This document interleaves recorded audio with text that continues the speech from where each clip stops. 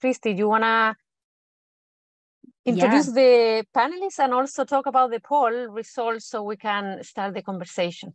Yeah, so how about we, why don't we start with the poll first, just to kind of get a feel of what everybody's doing. I don't know, Danielle, are you able to share the results of the poll? They're fantastic. So they should be up on your screen now, and we'll just do kind of a quick run through of it. So, I mean, we've got a nice mix. I'm happy to see that first question was just to kind of get a sense of the audience. So we really do have a mix of everybody. I know Bernadette was speaking about the West Coast is a little experiencing the heat, whereas we on the Northeast are seeing some wet weather. So it's nice to kind of see the mix of audience there. But in terms of the question, so the second question we asked, what heat events have you had to deal with recently? And it looks as though 2/3 or so of the group, the majority is that extreme seasonal temperature variability outside of the norms, but also certainly some experiencing early onset or delayed temperatures, lesser overnight temperature changes, so those nights are staying warmer than expected. But there are a few who responded who are not experiencing any of that, those lucky few who aren't experiencing those things.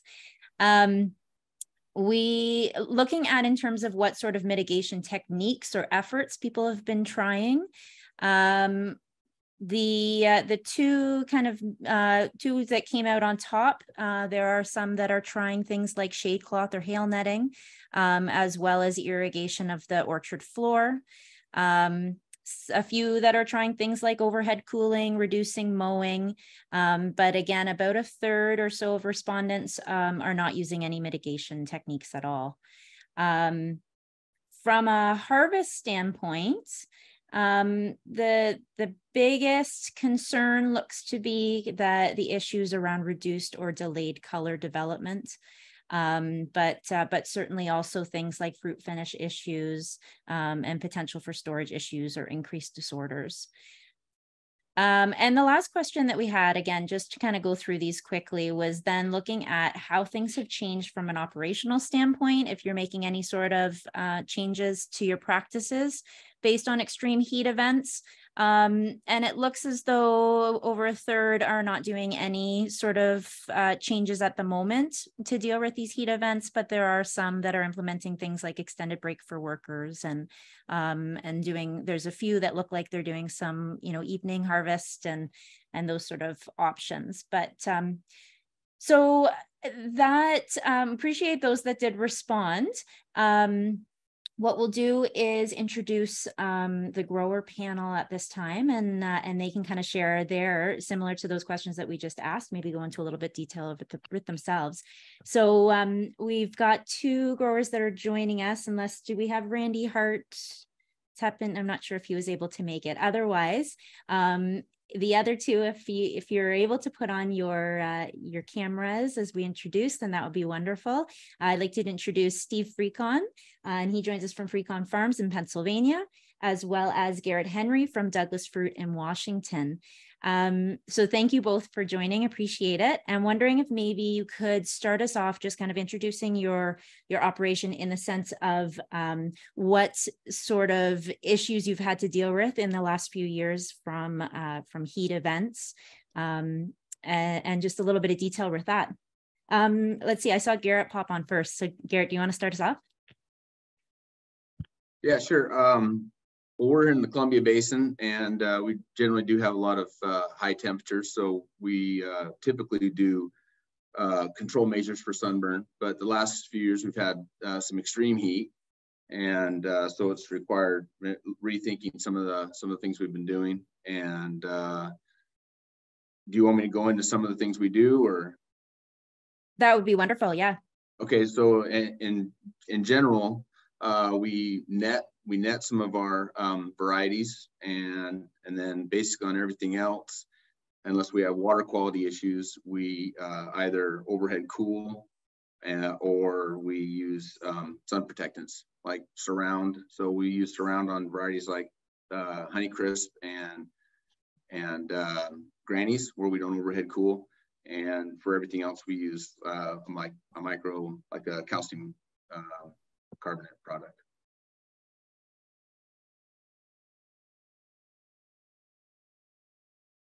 Okay, Steve, do you want to give a little introduction there? Yeah, hi, Steve Frecon, Boyertown, Pennsylvania. We're about an hour northwest of Philadelphia. We don't quite struggle with the heat issues that the West Coast does. You know, for us, the major kind of concerns are more when it gets into the upper 90s during gala harvest. You know, we'll experience temperatures of 96, 98 degrees. And the big challenges that that causes for us is coloring overnight. So we won't get the cool temperatures that they get up in like New York State. So we have on our farm in particular, we have a very difficult time coloring Honeycrisp, coloring Macintosh, a lot of those cultivars that need cool nighttime temperatures in order to color up nicely. So that's a struggle for us here. We're currently not really doing anything for heat mitigation other than utilizing our natural environment. We found that planting some of the, using our orchard is surrounded by deciduous forest here in Pennsylvania. And we're finding that some of the areas that are closer to the wood line, surrounded by woods on 2 to 3 sides of the orchard, actually do much better with some of those varieties like Gala and Honeycrisp, not getting the sunburn that we do when we plant them in the wide open sections, center of a field. Thank you, Steve. Garrett, just going back to the conditions that you share, we understand that these conditions might be happening in the spring, heat in the spring or in the summer. How that translate for you in terms of fruit quality? What are the issues that you are seeing in terms of your fruit production, quality, and storability? Yeah, some of the biggest issues we have are similar to Steve. If we have a long summer like we did last summer, and we weren't cooling off at night, and we stayed hot through pretty much through October, we really had a hard time coloring fruit. That made things a real challenge for us last summer. And then the other thing we typically see is not so much sunburn damage, but some maybe increase in bitter pit and Honeycrisp if we're overhead cooling a lot, you're trying to keep that soil a little drier, but yet you're overhead cooling, so it's difficult to do that. And then also, internal browning has been an issue when we get really hot summers. See that a little more in galas and pink ladies.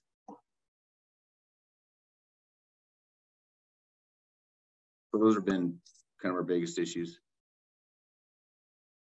So Steve, in relates to that, the fruit quality, you mentioned that the main issue that you see is in coloring, right?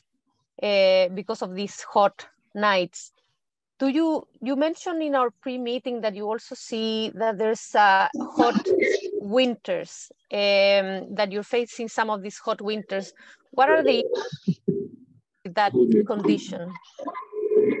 So the biggest concerns I have for our warm winters is obviously trees not having enough dormancy and coming out of dormancy too early in the spring. For our peaches in particular, what really worries me is the chilling hours.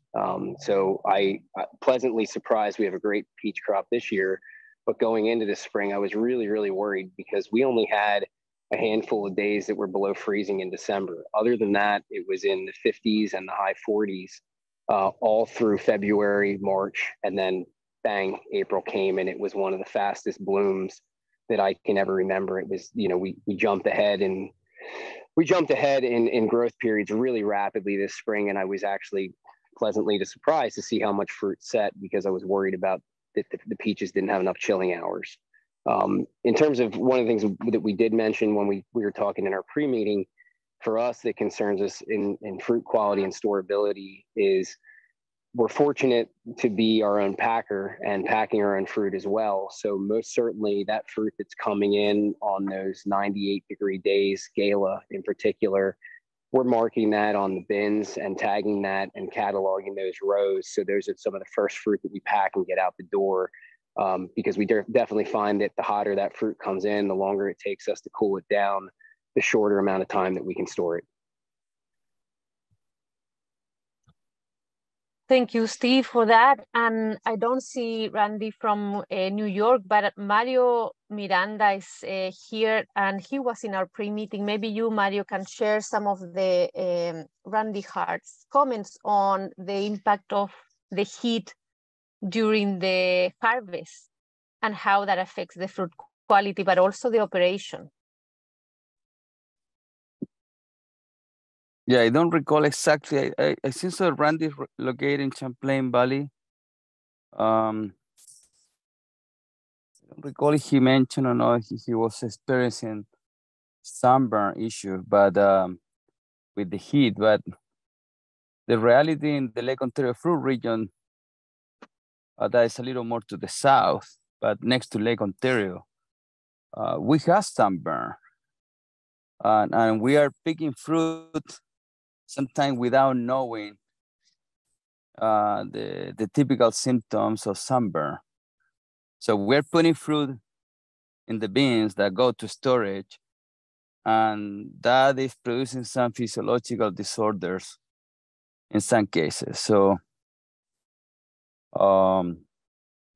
we start with sunburn protection, at least in Western New York. I don't know if Randy was using something in Champlain, but we are using some growers sunburn protection starting at around 38, 44 millimeter gold ball size.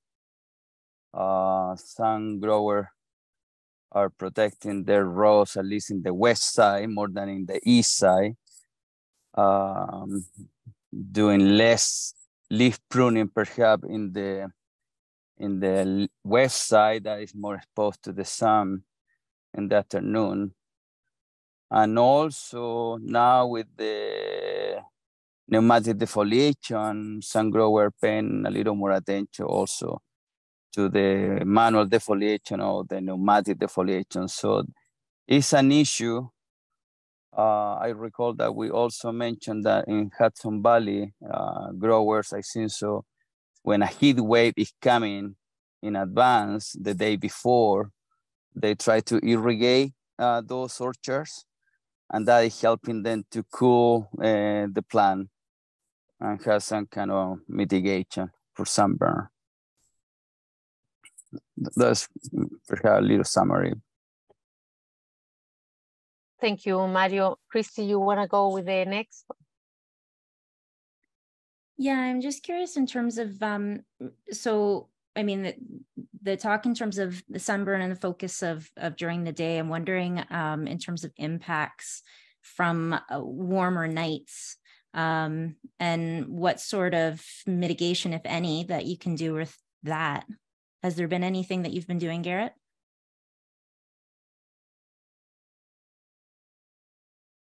Anything we try to do to get color, and that's how we deal with warmer nights, is just trying to get some color in the fall. Is we'll run our irrigation through the night, or at least for a few hours. Some guys will run it, depends on the orchard and the management, but we'll run our overhead cooling at night to try to get some of that field heat out, to get that swing in daytime, nighttime temperature, to try to help get the color to come along. And it can be helpful. Just depends. Like last year, it wasn't as helpful, but generally we find that to be pretty helpful in getting the color to come.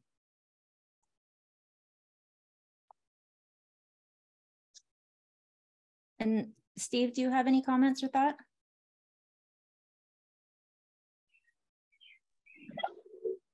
Not in particular, no.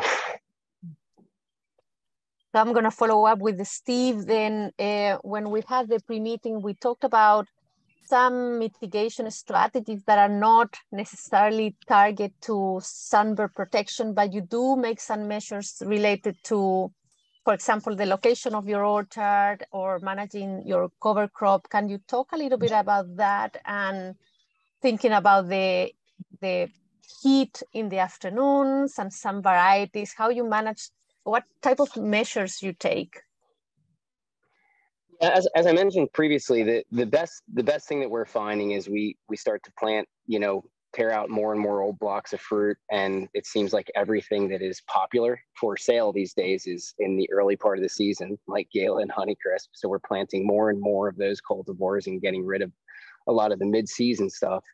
As we pick which sites we're going to use, we're finding, and a lot of it is by sort of a hunch, by watching what was happening in Washington with overhead cooling and with shading, leveraging the the shade that we're given from the deciduous forest around the orchard. And we're certainly finding that the combination of high coloring Honeycrisp cultivars and planting those, you know, in spots that are going to get afternoon shade and only morning sun is resulting in cooler nights in that section of the orchard and better fruit color for us.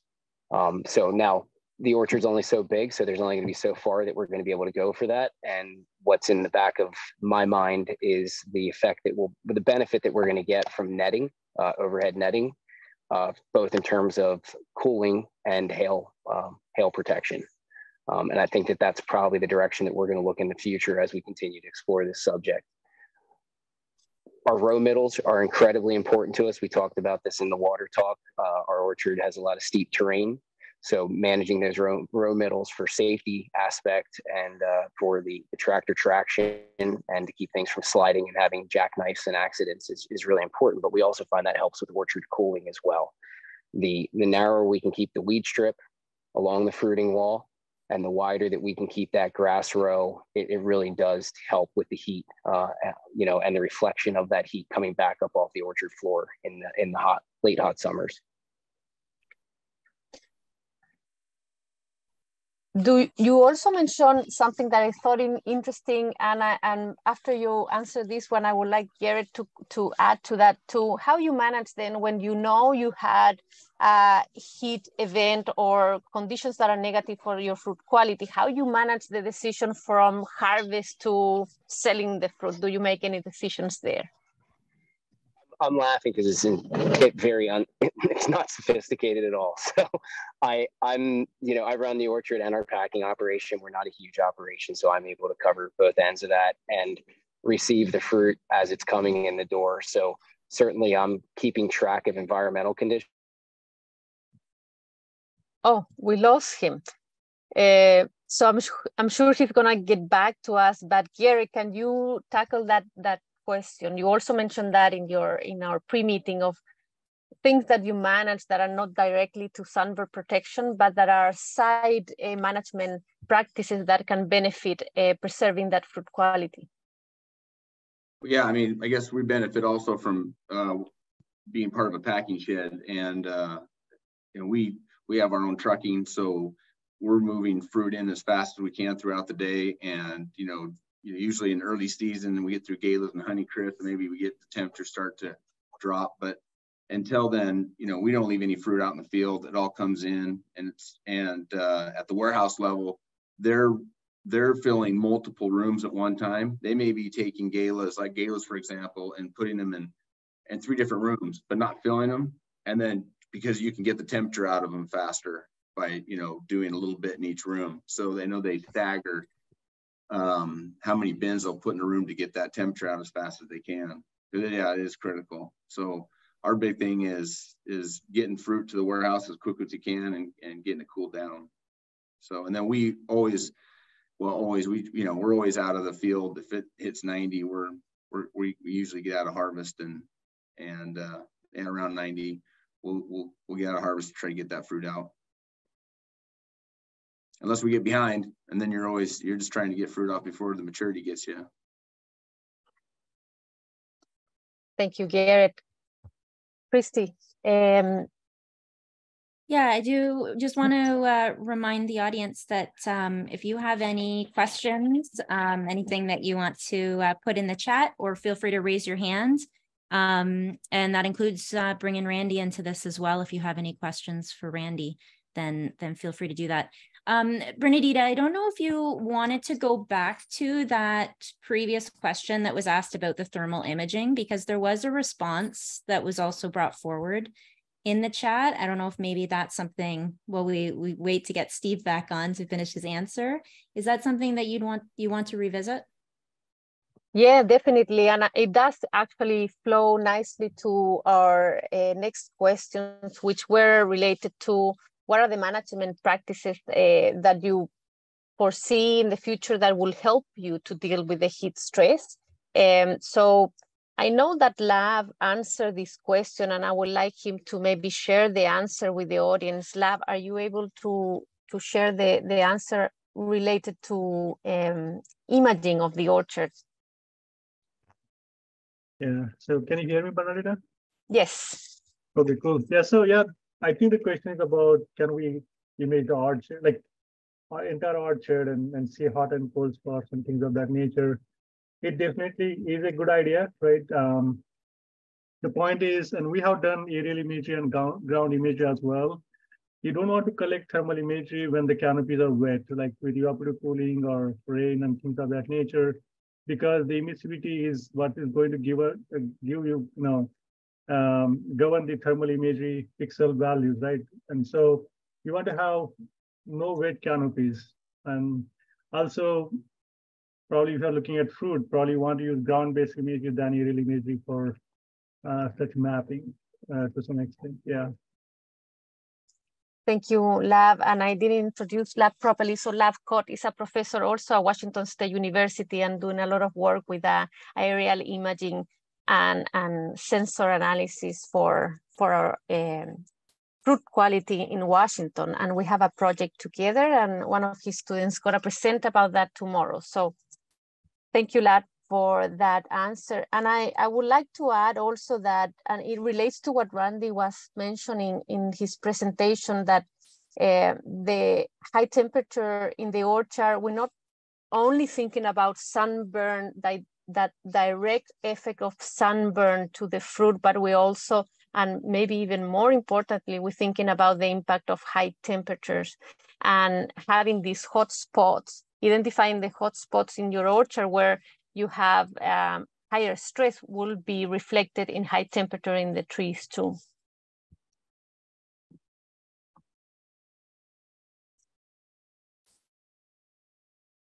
So there was another question that came through in the chat. And so Doug is wondering whether or not there's a handheld tool to monitor incoming solar radiation.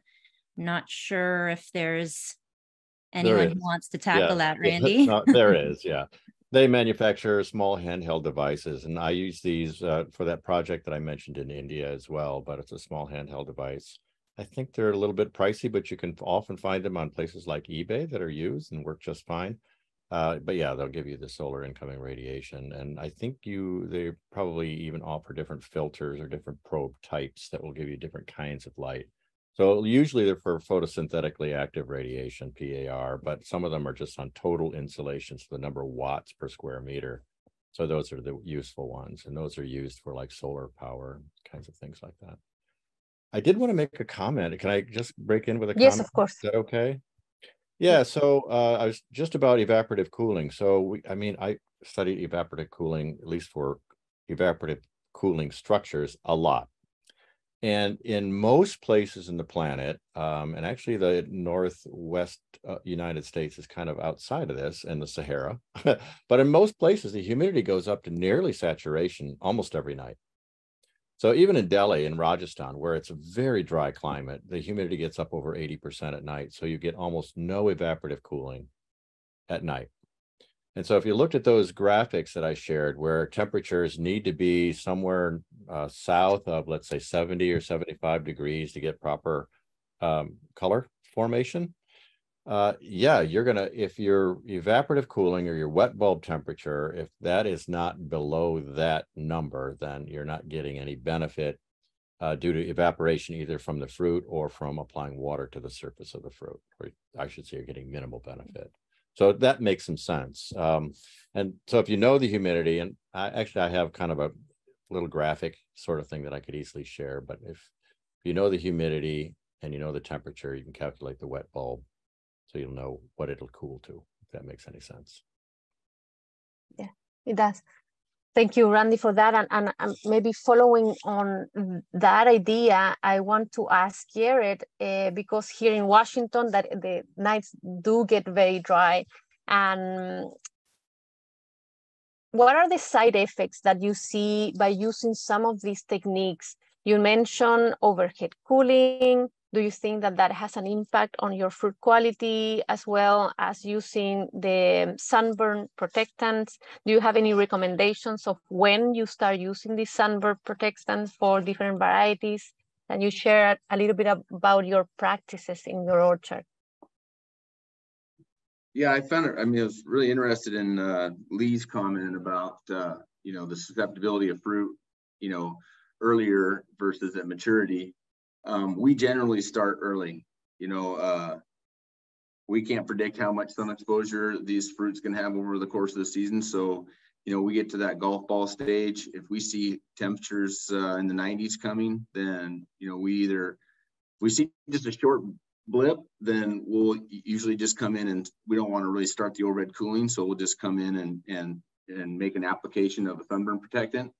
But if it looks like it's going to be prolonged, then we'll just start our normal program of overhead cooling. And then where we have water quality issues, or we don't have enough water, or we don't have a pond, then we'll start with our sunburn protectants at that time. We usually start early and go often.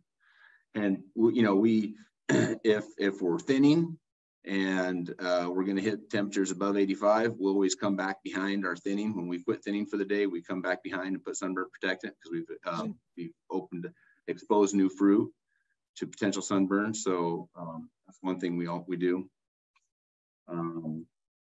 And that will be probably recommended also if you're planning to do some summer pruning, right? Like Mario mentioned, some growers in the east, and we do it also here in the west side, that we do summer pruning. When will you do the summer pruning in terms of environmental conditions, and what would you do after that if you expect high temperatures? I mean, in a perfect world, we'd like to be, 3 weeks ahead of harvest to get in there and summer prune. Some days, some years, and depends on we have our labor and what else we have going on. Some days we're, some years we're, 10 days, or some we don't get it done, but we like to be 3 weeks. That way we can get it, mowed and get it ready. And then when we're ready to put mylar down, we're usually 7 to 10 days before harvest, we'll put mylar down to help color come on Galas, Fujis, honeys, depending on the temperature. Well, all that's different. If we're going to have hot days, a lot of times, and we don't have overhead cooling, we'll just avoid the mylar, because it creates a lot of sunburn if you put it down and you get a heat on top of it.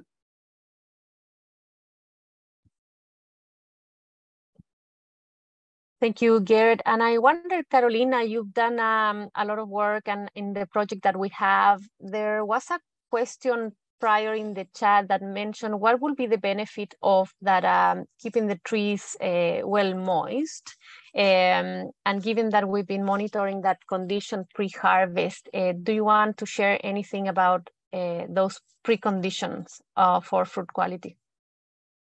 Yeah, sure. I'm Carolina Torres. I have to introduce myself. Post-harvest scientist here at, don't worry about it, Washington State University. And yes, I've been working for a very long time on the effect of climate on fruit quality in different environments, but mostly on environments with hot and dry environments. So very low relative humidity, around 30% during the summer, 30-40%, and very high temperatures above 35 degrees Celsius, so very high. So one of the things with these areas that I've worked and now here in Washington is the presence of microclimates. So that is tricky, but also, I cannot only focus on the overall effect of weather, of climate on the area, but actually unpredictable weather events in the different seasons, growing seasons. And then also very important in this area is to look and then connect pre-harvest to post-harvest. It's retrieve fruit from the same group of trees.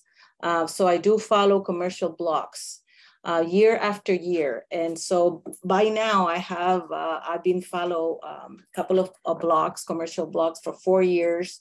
I'm hoping to go up to 7 years and then look at all these different weather patterns every year and the effect of fruit quality, pre-harvest, going into post-harvest, the whole chain, cold chain.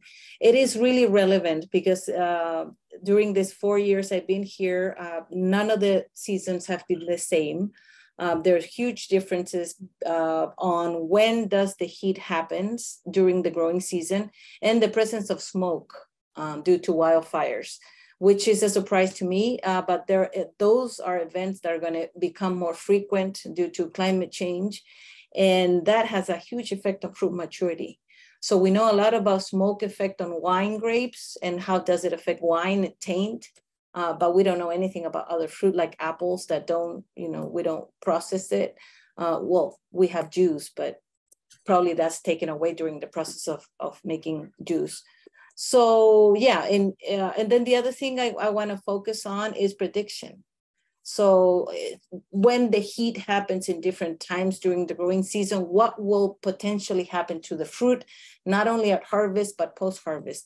All the sunburn gets called out. So fruit that goes into storage has mild sunburn maybe, never moderate or severe sunburn, and clean. It's all clean, no sunburn symptoms, and everything happens afterwards. The other observation I was going to make that last year was very tricky for apples and fruit in general. Low temperature spring, chilling temperatures during spring, and then two heat waves. Fruit at harvest had a lot of ethylene, which didn't happen the 3 years before. So, maturity came on really fast, and having stored that fruit in 3 different systems, just regular air, and then just CA, static CA, and then DCA with very low oxygen levels was really very detrimental for Honeycrisp. A lot of CO2 injury, which is not really soggy breakdown, which also was high, or soft scald, which was also high in this system. So I'm really finding very unique patterns in terms of quality for fruit coming off different growing seasons. So that's my goal, prediction. Thank you, Caro. Lina. There is a question that just came in through the chat. Is there a way to predict how many days or growing degree days it might take for newly exposed fruitlets to become more resistant to sunburn? For example, after hedging or summer pruning or thinning? I don't know. Randy, any comments? No, yeah, no, not an area that I found anything that dealt with that topic. Yeah, so nothing. Or any comments from anyone else that's participating here? But it's almost like hardening off is what they're kind of asking, right? So do you make a move or make a change and then they're able to adjust over a period of time? Is that kind of what? Acclimation, and yeah, it's really, I don't think there is an answer for that. The data that it's published, it's in vitro, first of all, so that also changes things a lot. So I'm going to say that there is really no data that I know of. I'm not sure if Lee has anything, but I haven't seen. Lee had to leave, so Lee is no longer in the call, unfortunately. I have a question, and this goes out to everyone who's had experience in the orchard. A colleague of mine down in Chile insists that, insists that the more leaves there are, and in his case, he's saying on a branch, the more there is a risk of high temperature disorders like bitter pit and like sun scald. More leaves, more damage. And his argument is that the leaves, they fight for the water better than the fruit do, right? They can open stomate. Fruits only have lenticels, and they have this cuticle, and it actually is an impediment to moisture loss. So if the fruit are losing the battle for losing moisture, they have very little potential for evaporative cooling. And that's what he suggests. And so as a result, when you have a large full canopy or more leaves on a given branch, and then you top that off with good high fruit exposure, let's say to the sun. So however that canopy architecture is done, that you have a greater chance of having problems. And so we would walk through the orchard and he would say, look at that branch. And sure enough, like I would say 60%, 80% of the time, you would see that there are disorders on a branch that has better canopy development than one that has low canopy development. So that's a comment and a question. And it's not a scientific study in any way, but I'm curious to know what people think about that. I can avoid jumping in for this question on bitter pit. And I think that what we are seeing, or what he is seeing in Chile, is the multiple factors that will lead to bitter pit, right? So one of them actually is the high vigor, which is very well known and reported. So if you have more canopy, due to high vigor, you have that high competition and the bypass of the calcium going towards the shoots, because they move through the transpiration flow. Calcium moves only through xylem through the transpiration flow, but that will be only in the early stages of development. So if you have that imbalance of high vigor versus a low crop load, you will have a high level of, or more likelihood of bitter pit. I see that Lai Lang Cheng was in the call, and I wonder if he is, of course, an expert on bitter pit and calcium-related disorders, and I don't know if he wants to mention something about that.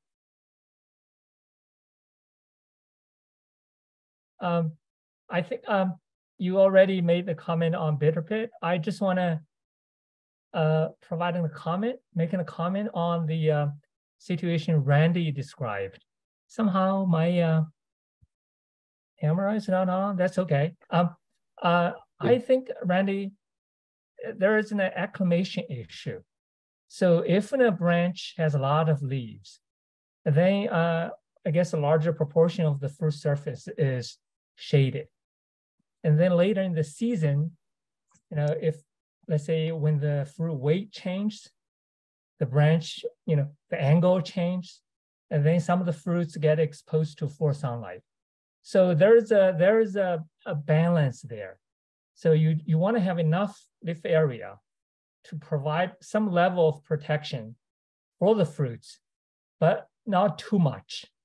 If you have too much, the fruits get shaded early or mid-season, and later on when the fruits are too big, all of a sudden they get fully exposed.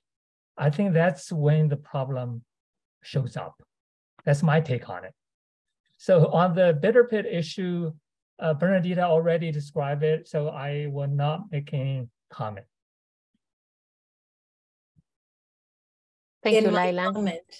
My comment on Sun Scald, it's fully related to exposure. But of course, sun-exposed fruit, stressed fruit by sun will develop sun scald in a situation of getting into cold storage and with no sunburn symptoms. So the more severe sunburn symptom, the more sun scald and faster will appear post-harvest, but fruit that is totally clean, sun-exposed, will also develop it in a lower percentage and later in storage. So Carolina, following on that, I think that when Lee was talking about early sunburn, and that sometimes get color over, and so it kind of disappear at harvest. Will you think that fruit that is sunburned earlier in the season then will have more likelihood to have storage disorders? And the same question for Randy. If we're talking about sun scald, which is one of the disorders related to sun exposure, yes, even if it's covered over, you will see the disorder afterwards. But it's definitely a serious one only in Granny Smith. I've seen sun scald in Gala, in Honeycrisp and other varieties, but it's less common and less severe in a way. So since grannies are green, that fruit still, when it's sun exposed, it has a lighter green, but it doesn't have any yellowing or browned tissue on the sun exposed that is not sunburned. And yes, it will get sun scald post-harvest. So yeah, if it covers over with red pigment and it's not severe enough to stress that section of the fruit got, then you won't have sun scald, but you do have a different phenotype, meaning there is still higher soluble solids, a little higher firmness, texture is different compared to the unexposed side of the same fruit. So yeah, but the red coverage is pretty much, it could be pretty much the same. I would only comment that, yeah, fruit integrate everything that happens to them throughout the growing season, right? It doesn't go away. So if they're stressed or damaged in some way, they will respond to it. And if they can, you know, if it looks okay, I guess that's all right. But you can bet that exactly what Carolina said, that it's remembered in the fruit. And if it gets to a certain level, it will be stressed, and potentially you'll see those symptoms reemerge in the storage. One thing I have to, just want to comment, and just an side information, but I had never seen before heat stress damage, that we call it here in Washington. And it's brown and desiccated and depressed area on certain parts of the fruit that got heat. So we saw that during 2021, the huge heat wave, fruit hanging on the tree, but I've seen it after that in storage. And it's just the surface. So it's the peel and you see depression. So it could, you know, for somebody that doesn't, well, maybe it gets mixed with CO2 injury, for example, and it's not. So yeah, it's a weird symptoms. And yes, you showed one of them. So, but this is really, I've never seen it before. So severe. I believe, Emily, you have a question. Feel free to jump in. Yeah, it's going to change topics a little bit. So Daniel and I were chatting on the side about using evaporative cooling in the East, and we're in Michigan. Just because we have such high disease pressure, we were just kind of wanted to pose the question if you thought, Randy, if you thought it would be possible, or if others wanted to comment, because we do deal with scab. You know, we're just coming to the end of primary scab here, and we deal with summer rots. Or for the folks out west, if you guys deal with any of those disease issues when you use evaporative cooling. So any thoughts on that? I guess we're fortunate. We do not generally deal with those issues. Yeah, we do get a lot of rain though, and this last week is a pretty good example of, you know, a lot of wetting that went on, and so there's a lot of natural wetting that goes on as well. Yeah, we're just too humid here, I think, for most days to really get much benefit. I think your humidities need to be somewhere in the 30 to 40 to 50% range. I think anything above that, which is typical of a day here in Michigan, and we only see the sun every 5th day anyway. So I mean, it's just probably not very useful. Okay, so that's even outside of the rot issue. Our humidity is just too high, you think? I think so, yeah. Okay. Yeah, I'll share that data with you. Like I say, we have millions of data points. We can put together an actually kind of a nice map for expectations for evaporative cooling across the state of Michigan or state of Washington or whatever we like. But that would actually be quite useful for us in Pennsylvania as well. So if you're going to do that, we've been talking about doing some follow-on publications and sharing of slides and so forth once this series is complete. So if that's something that you need some help with, you know, we'd like to see that. Okay, I'll talk to my colleagues that put this together.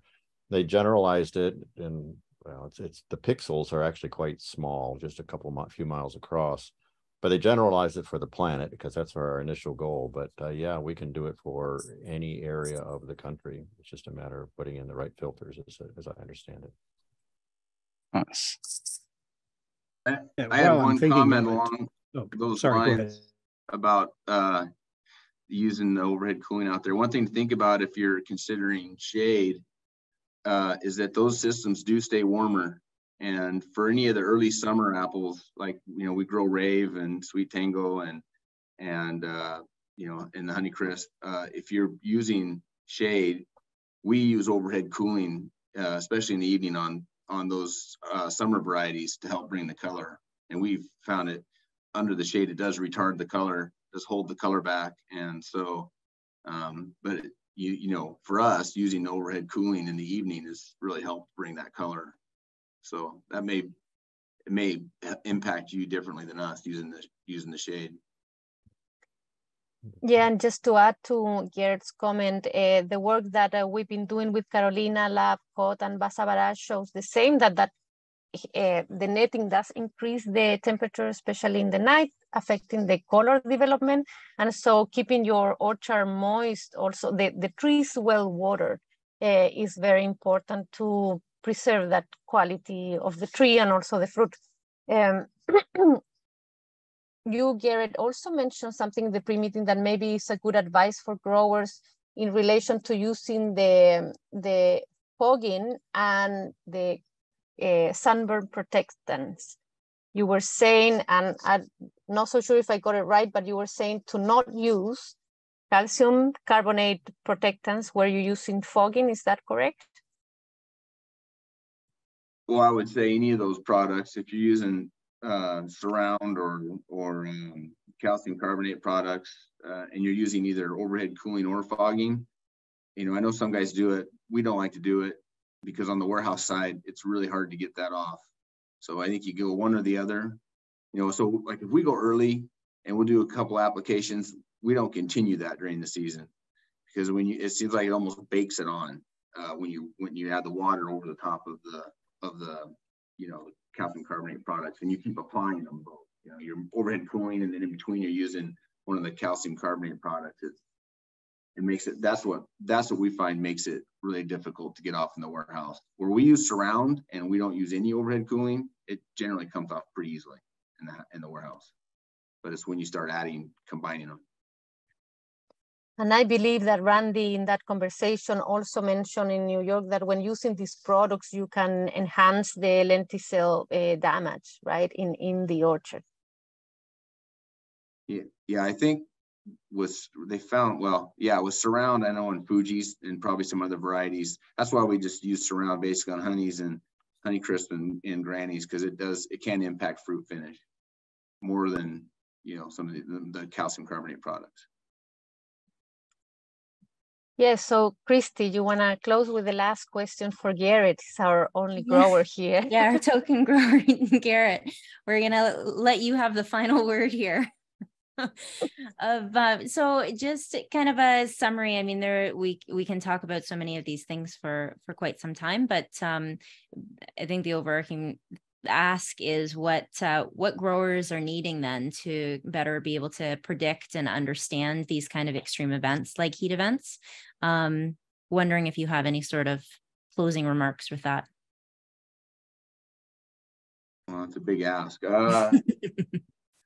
Maybe some real-time evaluations of the efficacy of our programs, how well they're working in real time versus you get to the end and you then you see how much sunburn you have, or you see how much internal browning you pick up in storage, or some of the other storage issues that we see. So maybe a better way to evaluate it, how effective we are, real time.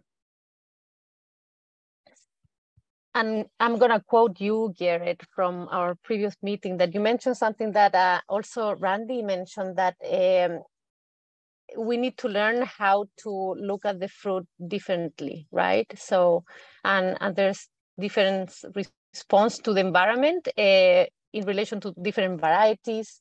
So having better probably indicators, right, to be able to assess not only your program, but what is that quality of your fruit that you're growing, and look at it in a different way. I'm quoting you, by the way.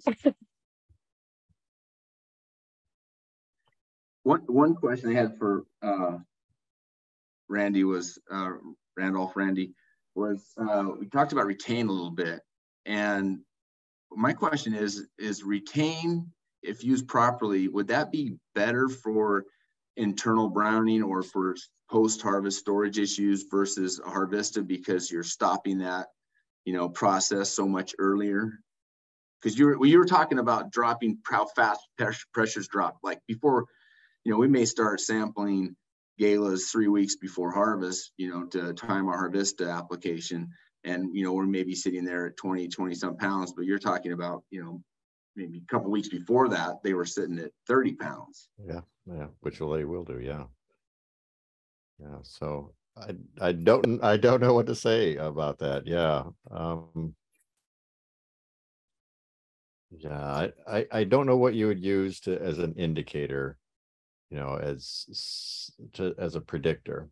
You know, what you're doing by monitoring early, I mean, especially early, is at least you're looking at one thing, and that is, you know, how well the fruit holds together, what its firmness is, what its long-term trend is going to be. And I think that actually has some value. So to get back at that question before, I think there is value in maybe not necessarily what I would call maturity analysis, but condition analysis, so that you're looking at it, you know, in the 2 or 3 weeks before. If you're at 35 pounds pressure and you do it again and a week later and you're down to 30, you can draw a line and see where that trend is heading. I think it might be valuable. I don't know of any studies that have done that kind of thing. But you know, it's not that difficult to do. I will say this one thing, and this is something I did. This is part of that study, and I think there is, you know, to follow on Bernadita's comment, we used a simple tape recorder, and we would thunk fruit with a pen. We'd hit them with the pen, and it would record it, and then it would predict the firmness of the fruit. And it works really well as long as the fruit is attached to the tree. As soon as they start to lose moisture, it doesn't work anymore. It could, because, you know, the outer layers get soft. But on the tree, it worked really, really well. And so we had a nice correlation between firmness and then this vibrational frequency. But I wouldn't be surprised that there isn't a way to go out there and just tap, tap, tap, tap, tap, you know, with an indicator. So somebody creates an indicator that says, okay, you're at roughly this concentration, this firmness level. So it's just a device that could be developed or invented. But maybe, yeah, maybe what you said, Bernadita, has some real merit, that maybe there are ways of going out there and looking at things differently well before the development or the onset of maturity can give us some clues as to what's going to happen further down the pipe. You know, people do a lot of that kind of work with metabolomics and that kind of thing, but, you know, maybe the fruit are speaking to us in other ways too. I just want to make a comment, Garrett, about that, about Harvista and retain. There are two mode of actions there. So depending on what you want to achieve with a retain application, ABG, is how would you apply it and how many times? Now that I'm doing a little bit of work on with those two, with WA38. If you really want to target the greasiness caused by ethylene, we have to know when that ethylene starts to rise, right? And that, so 21 days would be the earliest and most recommended time for retain. So, but if you want other retain to do other things besides targeting and actually delaying the most you can on ethylene production, you have to hit it that early, 21 days before harvest. Harvista, so then you go on, right? You can do, then after that, you can do 14 days or 7 days and up to 3 days, really, which does not work good for greasiness. So then again, I mean, the same type of work, and I'm sure there's a lot of publication has been done for Gala, for example, and where most effectively you will actually affect the post-harvest quality of that fruit. The problem with all that research is that is assuming you're not putting 1 MCP, because once you do 1 MCP at harvest, everything related to ethylene and how that modulates everything else post-harvest doesn't really apply anymore. And so then Harvista is the same thing.